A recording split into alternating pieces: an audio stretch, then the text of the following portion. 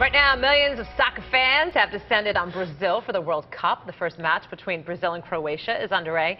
The U.S. will have to wait until Monday before taking the field against Ghana. There will be 64 matches in all before a champion is crowned. And plenty has changed since Orlando hosted World Cup soccer games 20 years ago. Back then, there was a mountain of interest from international visitors, while local fans were enthusiastic but less than fanatic about the game. But many say this is a soccer city now, and as WESH Tuesday McDaniel shows us, soccer fans who have bought into the sport are being asked to invest in the sport at gatherings all across Central Florida.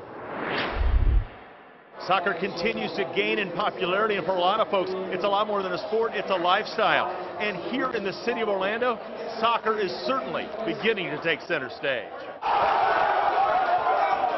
First World Cup goal has been scored, and local businesses hope they score with every on-field matchup. So we're running food specials, drink specials. We're definitely going to keep everybody lively when they're here while the games are on. Gentlemen, here we go. From the pub at Point Orlando to watch parties downtown, sponsored by our own Orlando City team, World Cup fever is rising. We expect a lot of locals to come out to watch the different games, especially if it's a U.S. game or a game from England or the top team.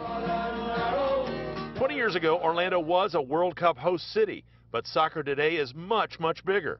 Local player Graham Zusi plays for Team USA, and Orlando City has built a big soccer niche here. Its new stadium is designed. It'll soon join the MLS. Orlando, with the help of this club and the growth of the sport, has really become a soccer town. From special World Cup menu items at Point Orlando, even a frequent watcher program with prizes. Everybody comes in, they get this little scorecard. It has a schedule on it.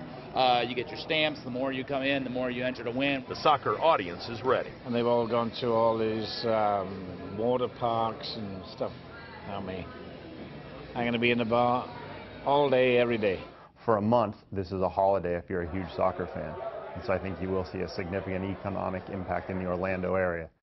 The only thing I heard that was even remotely negative is somebody said World Cup soccer only lasts a month. They'd like it to go longer. Reporting in Orlando, Orange County, Dave McDaniel, WESH 2 News.